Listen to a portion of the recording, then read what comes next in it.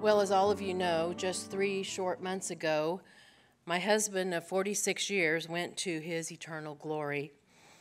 In God's providence, I was not able to be with him due to hospital regulations at that time. Also, I was not able to talk to him much by phone during that time due to the fact of his declining health condition. I've often pondered in the last 3 months if I was able to see him and be with him by his hospital bed, what would have been his final admonitions to me? What would have been his final encouragement to me?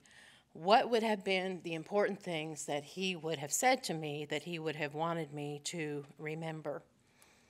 Peter the Apostle, unlike my husband, was told that he was soon going to die. And by the power of the Holy Spirit, Peter left many admonitions and many encouragements for his readers. And ladies, we have been privileged by the Lord to be able to study this precious epistle together.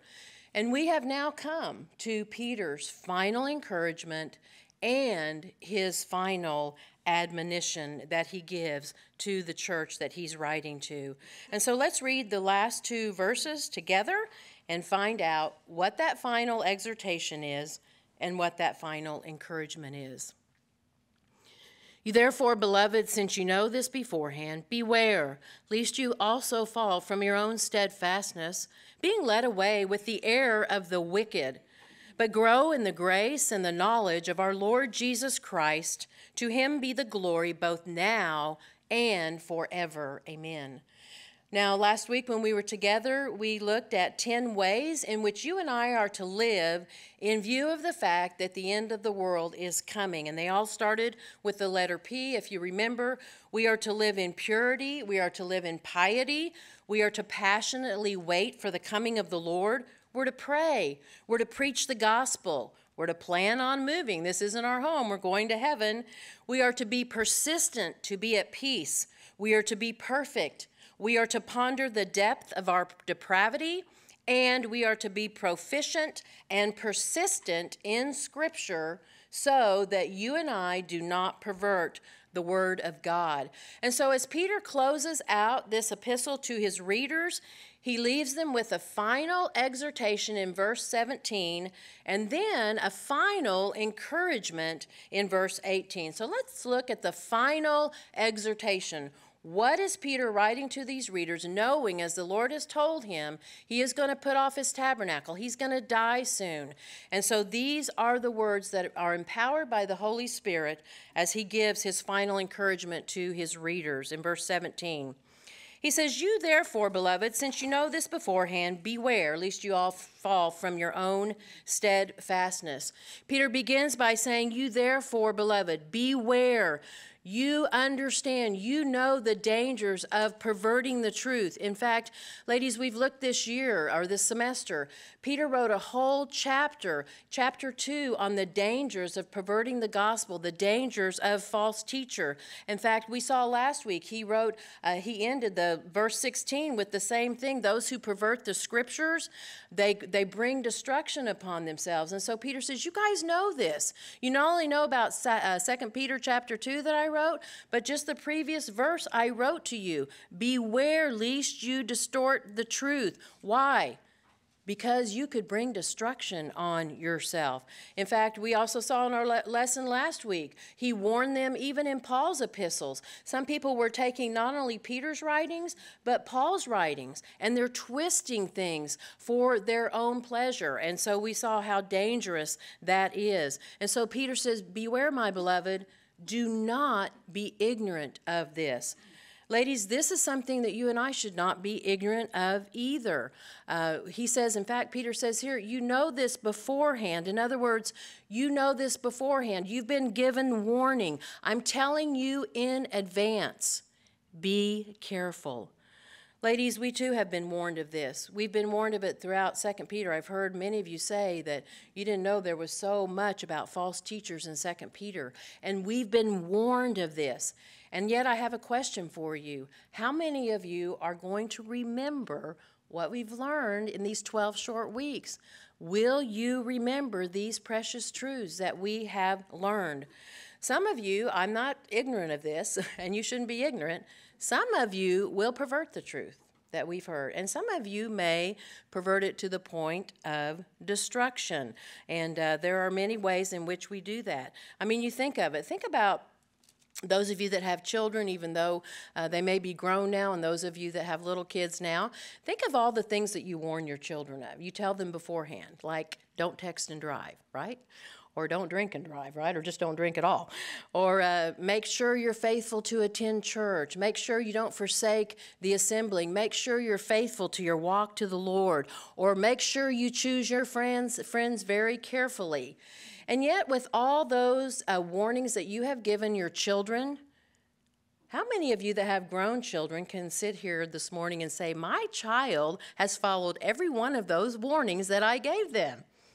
It's rare, isn't it? It's rare to warn your children and have them follow each one of those admonitions that you and your husband faithfully warned them of. And so that's why I know some of you, just like Peter knew, some of his readers, even though they've been warned beforehand, they're going to fall from their own steadfastness. They're not going to remain faithful. And so thank God that he leaves us here with this warning. Ladies, Peter was clear in the beginning of his epistle that his purpose was to remind them of certain truths. Remember back in chapter 1, verse 12, he says, for this reason, I will not be negligent to remind you of these things. He said, even though you know them already, you guys know this. You're established in the truth. But Peter says, I'm not ignorant. Even though the Lord's told me I'm going to die soon, he said, I'm not ignorant. I know you guys are going to forget some of these things that I tell you. And you know, when you think about it, Peter was really just following in the steps of his Lord. You know, Jesus discipled 12 men, right? And one of them we know was apostate. That was Judas. But Peter was one that was discipled by the Lord. And you know, Peter is really just doing what his Lord did to the 12 disciples. Jesus passed on certain warnings to his disciples, and now Peter is doing the same thing, and he's passing on to his disciples. I think even in Matthew 24, a great example of this, when Jesus said to his disciples, he said, false Christs and false prophets are going to rise and show great signs and wonders, and if possible, they will deceive the very elect. And then he says right after that, see, I've told you beforehand. I'm telling you this beforehand. Peter was sitting right there. He heard Jesus say that. He warns them of false teachers. I've told you this. Listen up. Even in John 16 in the upper room, some of the last moments Jesus had with his disciples, and Peter was there. Peter was listening. In fact, he was the one with all the questions. He was the one that didn't want Jesus to just wash his feet, but his whole body, you know, and he was the one that put his foot in his mouth. He had the foot and mouth disease. But even in the upper room there, Jesus says, these things I've spoken to you, that you should not be made to stumble. He said, they're going to put you out of the synagogues. Yea, the time is coming that whosoever kills you will think they're doing God a service. And he says, and all these things they do because they have not known me nor the Father. And then he says this, these things I've told you ahead of time. I'm telling you ahead of time. So when it comes, you'll remember about these. So Jesus was kind. He told his disciples, he warned them. Peter is kind by the power of the Holy Spirit. He's warning his readers. Ladies, we know too, right? We know this stuff beforehand. It's just not in 2 Peter. You know, I was looking at Titus the other day and working on getting ready to teach that. And I was like, you know, they talk about false teachers, even in Titus. I think it's all throughout Scripture. And yet we've been warned beforehand. And how many of us will fall away? How many of us will pervert the truth? And ladies, not only do we need to be warned, but we need to warn others. We live in the heresy capital of the world. And we need to be warning those that we come in contact with of the dangers of false teachers and the dangers of perverting the truth. Continually remind each other of what is true from God's word. So because of the fact that we know the dangers of false teachers, the dangers of perverting the truth, then notice what Peter says, beloved, beware lest you fall from your own steadfastness. Now, the word beware here means be on watch, be on guard. In fact, the Greek tense is be constantly on guard. Be constantly aware of this. Ladies, We live in we here at Grace Community Church, we're blessed to be in a sound biblical church. But you know what? Even though we are in a sound biblical church, there are times that we might hear something on the radio or on the internet, or some well-meaning friend will tell us something, and we'll think, well, that kind of sounds good. Maybe I need to go that direction in my biblical thinking. And ladies, we need to be very careful. And Peter says, be constantly on guard. Be constantly aware. Measure everything you hear and read with this book right here. Be on guard. Do not let up. Now you might say, well, why must I always be on guard about my spiritual walk? Notice what Peter says. Be on guard. Why? Lest you also too fall from your own steadfastness. Ladies, if you're not on guard about your spiritual life, you're going to fall from your own steadfastness. I had one girl text me after last week's lesson, and she said, I am going to write all 10 of those P's and put them on my refrigerator. I do not want to forget how I am to live in view of the end of the world coming. Ladies, we better be on guard. We better be always watching ourselves, lest we fall from our own steadfastness. In fact, the word steadfastness has the idea of a strong foundation. Ladies, if your foundation this morning is not built on the solid rock of Jesus Christ, you're going to fall. You are going to fall. If Jesus Christ, the chief cornerstone, is not your rock that you build your spiritual life on, you're going to fall. I had a lady call me last night who also has just lost her husband, and she said, what do you do to make this pain go away? Can't stand this pain. I said, yeah, it's hard. But I said, I pour my heart out to the Lord. I pray. I read his word. I be with good, godly friends. That's my foundation. And ladies, if you don't have a strong biblical foundation, you will fall. In fact, Jesus is very clear about this in the Sermon on the Mount. You know what he says? Everyone who hears these sayings of mine and doesn't do them is like a foolish man. What does he do? He builds his house on what? Sand. And so when the trials of life come, the rains come, and the storms come, what happens? Well, when I was a little girl, we would say it went smash. It fell completely. But Jesus says, if you're wise, you build your house on the what? The rock. So storms come. The rock is Christ. The storms come. Everything in life falls apart. And what do? You stand firm. And that's what Peter is saying here. Make sure that you are building your faith, not on a weak foundation, but on a solid foundation. That is Jesus Christ. Otherwise, ladies, you will fall and you will be devastated. So, ladies, this is a final warning if you're taking notes. The final exhortation is this: be constantly guarding yourself so that you do not fall. Be constantly guarding yourself so that you do not fall.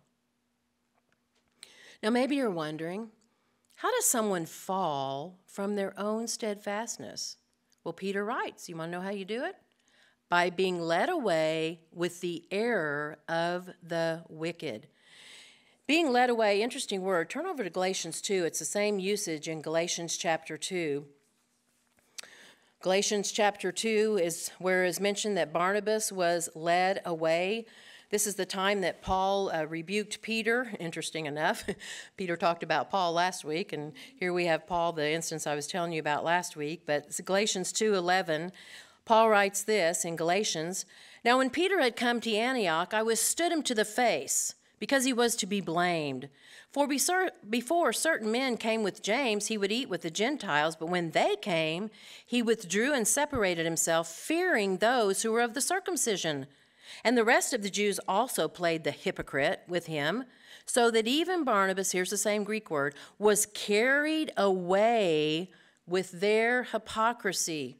What's going on here? Well, Peter was rebuked for what? Not eating with the Gentiles. Paul rebuked him, and notice the Jews were even also led away by this. So they got led away. They played the hypocrite. And then what happened? it caused Barnabas to be led away. So it all started with Peter. He didn't do the right thing. Then the Jews saw this happening. They were led away. And then what happened then? Barnabas was led away. And it's interesting that this was a whole group, not just Peter, the Jews, and Barnabas. But when we go back to 2 Peter and he says, beware, lest you fall from your own steadfastness, the led away there, he's talking about a group. He's not talking about an individual. He fears after his death that these readers will all fall away from their steadfastness, just like he witnessed with Barnabas and the Jews when he himself was rebuked by Paul. In fact, the way Peter puts it here in the Greek language is that there is a probability that after his death, the false teachers will be endeavoring to pull these readers away into their nets. Peter says, beware of this, lest you all fall away from your own steadfastness. What a tender care Peter has for his flock. And ladies, he lovingly warns them. And you know, Paul did the same thing. Do you remember Paul in Acts chapter 20? He was saying goodbye to the elders at Ephesus. Remember, they wept and fell on him and they were crying. Remember what he says? I know this, after my departure, savage wolves are going to come in, not sparing the flock. And then he says, even of your own selves, even men on the elder board are going to draw away disciples after them. And he says, therefore, watch and remember. He says, I warned you for 3 years about this. I've warned you for 3 years. And yet Paul says, I know after I go, grievous wolves are going to come in and they're going to snatch you away. Peter's saying the same thing. Ladies, if the people in Paul's day, even elders, didn't stand on their steadfastness on the solid rock, even if some that Peter is writing to didn't stand, what makes us so smug and are like, well, I'm in a good solid church, or I read my Bible? We better beware, right? We've got to constantly be on guard that we do not fall from our own steadfastness. Now, Peter says you do this by the error of the wicked. This is how we fall away. What's the error of the wicked? False teachers, their doctrine. It's interesting also, the error of the wicked seems to be a reference to Sodom and Gomorrah. Remember we looked at that in chapter 2? So it's talking about what? The depravity of false teachers. Their eyes are full of adultery and they cannot cease from sin. It's a moral depravity. In other words, false teachers who know no restraints to moral depravity, they're wicked. So it's not just they themselves are wicked. What they teach is wicked. And ladies, we know who's behind all of this, right? Who energizes false teachers? Satan. Satan. He energizes all false teachers and all false teaching. And so Peter is warning his readers about the evil one and his influence. Beware. In fact, it's interesting, as I believe, that this is the same group of people that he wrote to in 1 Peter. And even in 1 Peter, he warns the readers, be sober, be vigilant. Why? Because your adversary, the devil, is like a roaring lion, walking about seeking whom he may devour. And then he says something interesting. What? Resist him. Here's the words. Being what? Come on, girls. Steadfast. Are you guys awake? We haven't even had turkey yet, and you're already asleep. Be what? Steadfast in your faith. He says that in 1 Peter chapter 5. He's saying it here in chapter 2. You want to know how to avoid the evil one, the devil, false teachers, perverted teaching? Be steadfast in your faith. Ladies, beware. Never think you're above leaving the faith. Never think you're above leaving the faith. How many have we seen in the last 2 years in the Christian circles fall away from the faith? Either because of moral departure or doctrinal departure. Don't think it can't happen to you. Paul warns in 1 Corinthians 10:12, therefore let him who thinks he stands take heed, lest he fall. And interesting enough, that admonition comes after reminding them of the Israelites in the wilderness that fell, and 23,000 died in one day. 23,000 fell. They were led away from what? Their own steadfastness. In fact, even the Apostle Paul, do you know even the Apostle Paul was concerned that he might fall away? Do you know that? The Apostle Paul, he writes in 1 Corinthians 9, therefore I run, not with uncertainty. I fight, not as one who beats the air, but he says, I discipline my body and bring it into subjection, lest when I have preached to others, I myself should become disqualified, a castaway, an apostate. I remember years ago, my daughter told me, she said, Mom, the thing that my husband and I fear the most is apostasy. We fear that. We should have a healthy fear of that. And ladies, we should be very careful. Be on guard, Peter says, that you do not fall away from your own steadfastness. So friend, they've been warned, we've been warned not to fall away from the error of the wicked. We should dread the thought of falling away and endeavor to do our part. God keeps us, that is true. God keeps us, that is a promise. No one can pluck us out of the Father's hand. But ladies, we're responsible. We are responsible for our walks. In fact, the words here, our own steadfastness, even though Peter fears they all fall away, the word own there implies that it's your personal commitment to God's revealed truth. Ladies, you cannot depend on your spouse, on your best friend. I remember one time, Doug and I had not been married maybe 10 years, and I was so intimidated by his knowledge of Scripture and just the way he was. You know how he was, those of you that know him.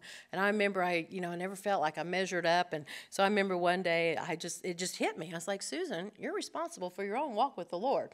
You can't depend on Doug Heck. You're not going to be standing in heaven holding his hand when you stand before the judgment seat of Christ and, hope you get in because of him. And I remember going up to him one day, and he was sitting in his chair, and I said, you know what? I'm just not intimidated by you anymore. I said, I'm going to, pursue my own walk with the Lord. And he looked at me like, I don't know what's gotten into you, but I don't know, I found it very freeing because I thought, I better pursue my own steadfastness.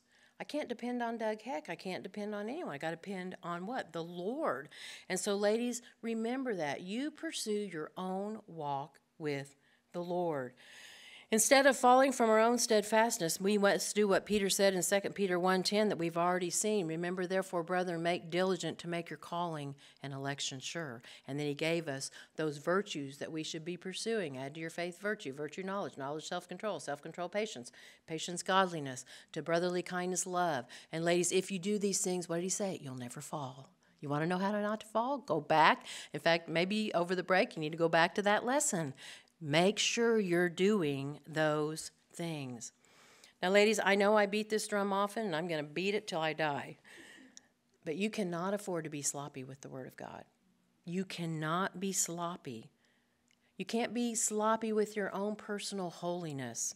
It could mean your very soul will spend eternity in hell. Truth will keep you from being led away by false teachers, but we will not know truth by osmosis. It takes diligence, right? Peter's already reminded us of that. It takes discipline, as Paul says in 1 Timothy 4. He says, bodily exercise profits a little, but godliness is profitable for all things, not just for this life, but the life to come. Also in 2 Timothy, he says, what? Study to show yourself approved unto God, a workman that needs not to be ashamed, rightly dividing the word of truth. Well, we now turn from the final exhortation to the final encouragement, verse 18. What is it? He says, grow in grace and the knowledge of our Lord Jesus Christ. To him be the glory both now and forever. Amen. So ladies, instead of going astray, I grow aright. Instead of falling away from my own steadfastness, I forge ahead by standing firm. Instead of being led away by the error of the wicked one, I live by the truth of the word. Peter puts it like this: grow in the grace and knowledge of our Lord and Savior, Jesus Christ. Now, the word grow here means to increase in your understanding, and the Greek tense is, just like it was in the very previous verse, a continual growing. Just like we're to continually be on guard that we don't fall, we are to be continually, constantly growing. Ladies, how do we grow? Well, Peter gives two ways here, but he also gives a way in his first epistle. First epistle of Peter, chapter 2, he says, as newborn babies, we are to desire the what? The pure milk of the word so that we can what? Grow. You want to know how to grow? By the pure milk of the word. Ladies, if you do not have an appetite for the word of God, like a newborn baby has an appetite for milk, there's something wrong with you. There's something wrong with your spiritual life. And I remember when my babies were little, And I nursed both of them. I'd nurse them and put them down thinking, I can go do some. No, about 2 hours later, what? They want to eat again. I'm like, what do you mean you're hungry again? I just fed you. That's what Peter's saying in his first epistle. Be like that newborn baby. You have time in the Word or prayer, and you go about your day and go, I need that again. I've got to be constantly meditating day and night. Ladies, we should be yearning for God's Word like that. As the deer pants for the water brook, we pant after Him. If you starve your newborn baby, it will die. If you starve yourself as a Christian, you will die. In fact, Peter says, desire what? Pure milk of the Word. In fact, they tell us the breast milk of a mother is the best milk for her baby over formulas. And you know why? Because it has natural immune fighters and it helps the baby grow. Think about what Peter's saying. God's Word is the best nutrition for us, isn't it? Ladies, don't gravitate to devotional literature and, all those bebop books. They're not going to help you. You want to spiritually grow? This is what you need. Has the best nutrition for you. If you are feeding yourself spiritual junk, you're going to be stunted in your growth. If you feed your newborn baby junk, they're going to be malnourished, right? They need what is healthy. Ladies, the Word is a huge part of how we grow, but Peter also mentions two ways here in 2 Peter how we grow. Notice what he says. We go in grace and in the knowledge of the Lord Jesus Christ. Now, what does it mean to grow in grace? Well, one man helps us here, and I want you to listen up. He says, growing in grace often means experiencing trials and even suffering. We never really experience the grace of God until we are at the end of our resources. The lessons learned in the school of grace are always costly lessons, but they are worth it. To grow in grace means to become more like the Lord Jesus, from whom we receive all the grace we need. Ladies, before the passing of my husband a few months ago, I can honestly say I did not know certain graces of the Lord Jesus Christ to the depth I do now. In fact, this morning, my daughter's here from Houston, and she was in my room while I was getting ready, and I said, Cindy, I just can't believe everything the Lord's done for me since your dad's passed. And she goes, what? Like what? So I went to my journal, and I said, here, I'll read you my big list. I did not know the depth of his care, his compassion, his protection, his provision. No one understands or cares for me like Jesus does. I would not know about him to the depth I do not know. I know him now without the trial of him taking my husband home. Sometimes we shrink from suffering, we shrink from trials. But ladies, that is where we come to know his grace. That is otherwise impossible. My friend, embrace suffering, embrace trials. You will know more of him, not just from his word, but from his grace. That's exactly what Peter's saying. Grow in grace. Grow. Accept the trials that he brings into your life as a gift from him. That experience will become a reality as you feel and sense the grace of Christ. Secondly, Peter says we not only grow in grace, but we grow in knowledge. And he's not talking about a biblical knowledge here that he mentions in the first epistle, but a knowledge actually that is personal knowledge. In fact, the same man helps us when he talked about growing in grace, about growing in knowledge. He says this, we must also grow in knowledge. How easy it is to grow in knowledge, but not in grace. All of us know far more of the Bible than we really live. Knowledge without grace is a terrible weapon, and grace without knowledge can be very shallow. But when we combine grace and knowledge, we have a marvelous tool for building our lives and for building the church, end of quote. Ladies, now notice as Peter closes, he says this grace and knowledge that we're to grow in is that of who? The Lord Jesus Christ, our Savior. Ladies, listen up. We cannot just know the Bible. We have to know what? The author of the Bible. The grace and knowledge comes through the author of the Bible. We must know God, but we must know him as our Lord, our Master, our owner, And we must know him through his Son, Jesus Christ.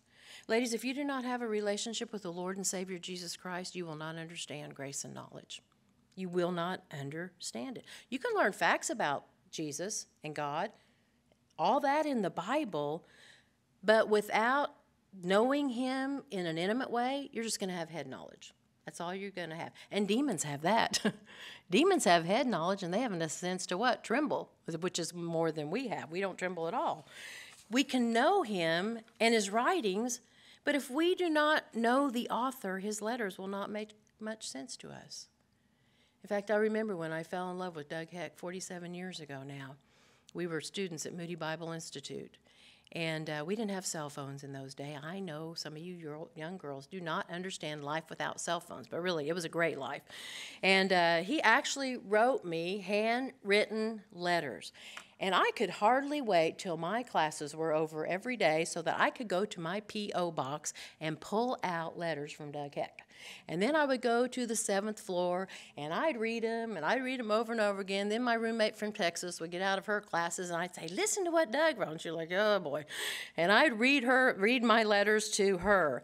And I still have all the letters that Doug wrote me. They're in a shoebox, and every once in a while I take them out and read them. And I cherish them. Why? Because I'm in love with the author. If I did not have a personal relationship with Doug Heck, those letters would have no meaning to me whatsoever. Ladies, it is the way with our relationship with the Lord, with God. That's what Peter is saying. We grow in the grace and knowledge of what?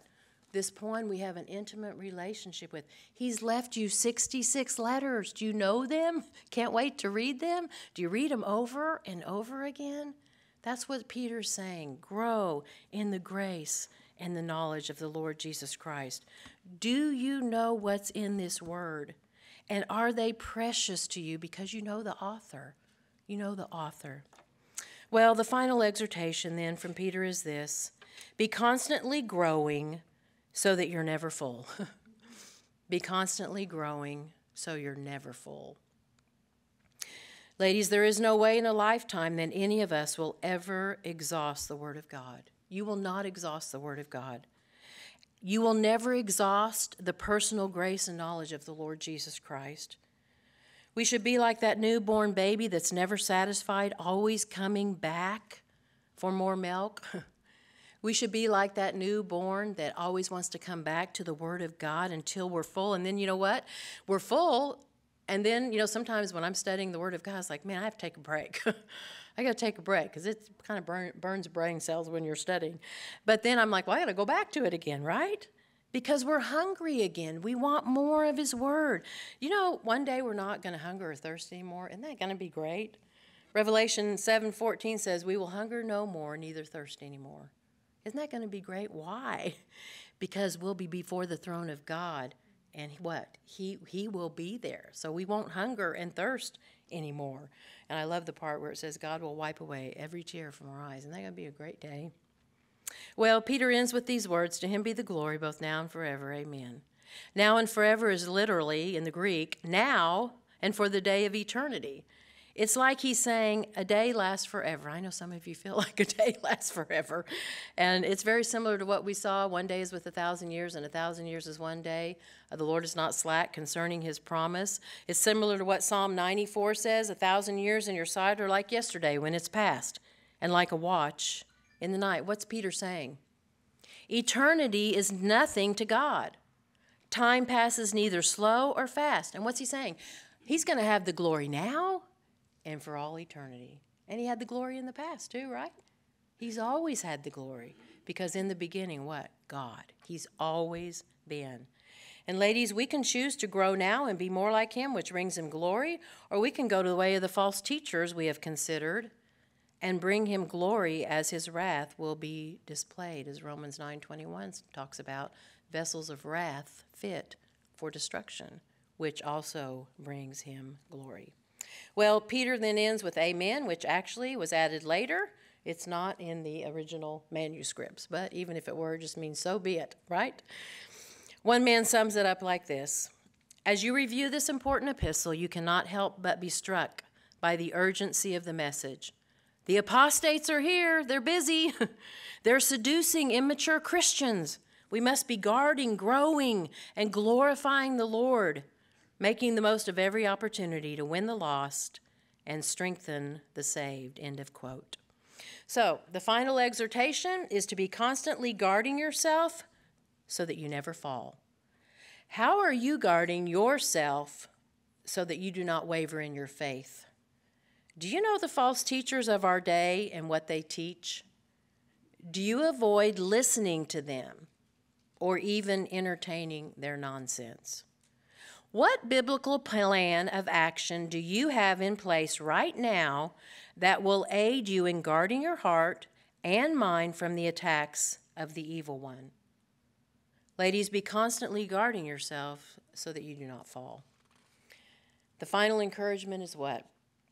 Be constantly growing so that you are never full. How much spiritual food do you eat on a regular daily basis? Are you growing in personal grace and knowledge of the Lord? Do you allow the trials of life to aid in knowing the personal grace of God?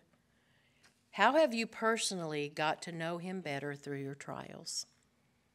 Well, as we close our study in 2 Peter as your teacher, I would like to lovingly remind you to remember the precious truths that we have studied. Please remember the peace, the promise, the person, and the power of Christ. And don't forget to make your calling and election sure. Remember, do not follow fables, but follow the sure word of prophecy. Follow the sacred scriptures.